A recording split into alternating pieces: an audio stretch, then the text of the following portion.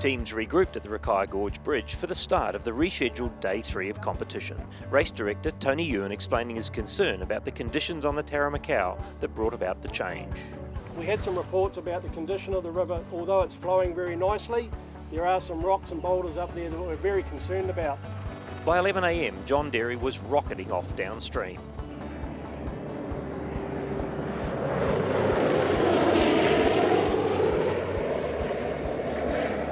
Mike Pooley followed 1 minute later, but he wasn't closing the gap on the big green machine.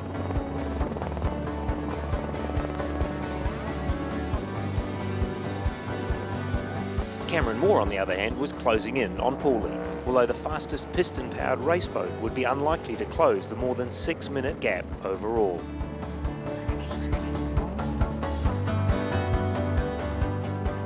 Roger Preston continued his ride back up the leaderboard from 16th to 5th outright yesterday.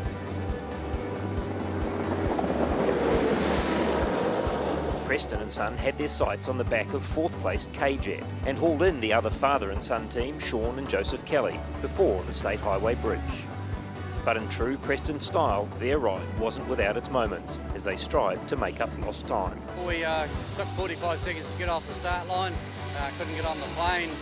Once we got going, we got a head in the groove and had a pretty good run past Sean, and yeah, really had a bit of gravel in the bottom half, but managed to get in.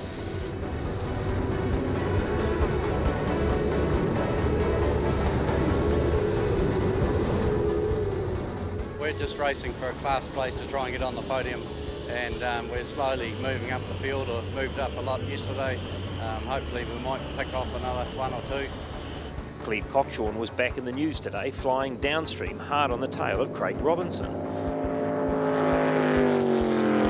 With the two boats from the same formula class, passing is always difficult, but today it seemed even harder.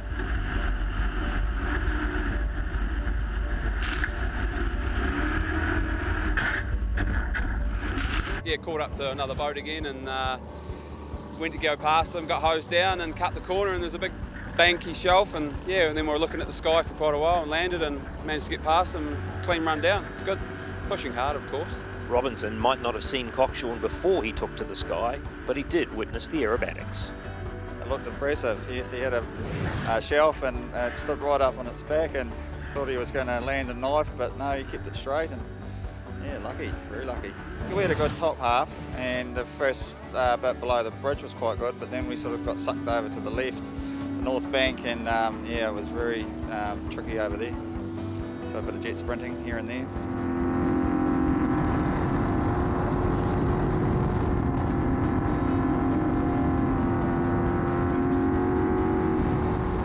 Ryan Rogers was also flying, the American making good time downstream in a river many consider one of the trickiest to negotiate in the world.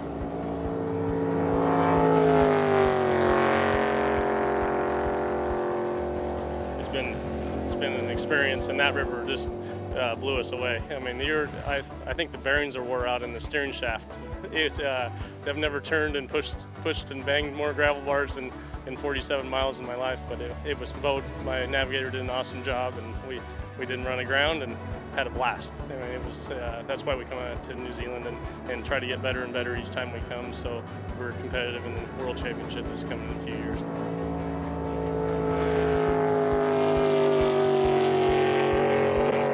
The CX leader, Jason Young, began strongly, but things started to unravel for Young when the exhaust let go in the back. Some big noise in the back, and then the noise went out. Yeah, so set of headers fell off, and then went down and earthed out the electrics and turned us off, and then unfortunately he shot us round into a little bit of a narrow gut, which we had to push through for quite a while. He made the finish, but outside the cut-off time, and his chances of a class win were handed on a platter to Callum McKenzie.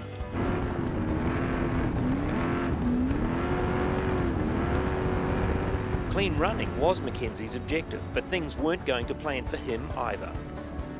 Coming down all right past us, he was in front of us, and I was sort of trying to straight line a bit to catch back up with him, but then just wrong option. Made 360 decisions, got one wrong, and just ran out of water. So yeah, but Jace is in the same predicament, so happy days.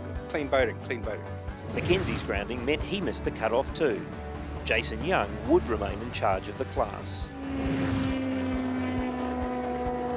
As we discovered on day 2, Brandon Crowley's jet ski-powered raceboat is raising eyebrows. Its agility by now well proven, even if the 16-foot raceboat is being outpaced by A-class leader Justin Hill. Today though, its speed wasn't to be underestimated, as CX driver Wayne Boys discovered. Yeah, so Brick was the one who was stuck down where we jumped out of yesterday.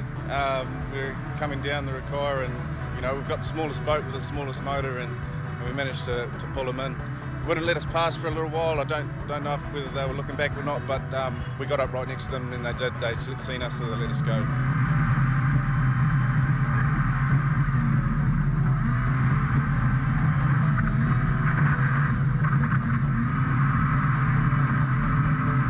And we're just absolutely stoked. We've got this tiny little boat, tiny little motor, and we just caught a 525 horse V8. Once again, John Derry was the big winner of the first leg of the day. The shorter second leg back to the main road bridge appeared little effort to a driver who has claimed more NZ1 titles than any other.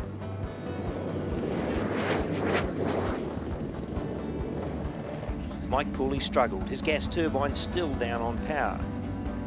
Add in the difficulty of negotiating the river entrance from the lagoon, and it was little wonder he got swallowed up from behind by Cameron Moore, determined to chase down second outright.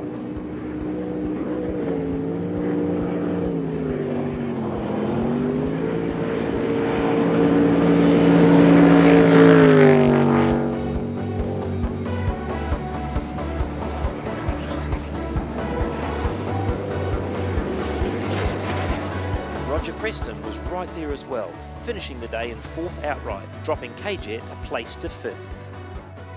Mike Pooley will be hoping his turbine issues won't offer more places to his opposition for the final day of competition on the Waimaka River. Yeah, we're not quite sure, Paul, whether it's fuel or something. We're back down to 80 miles an hour coming up, but we just think it's a fuel problem, and we'll have a play on the way back with it and get ready for tomorrow.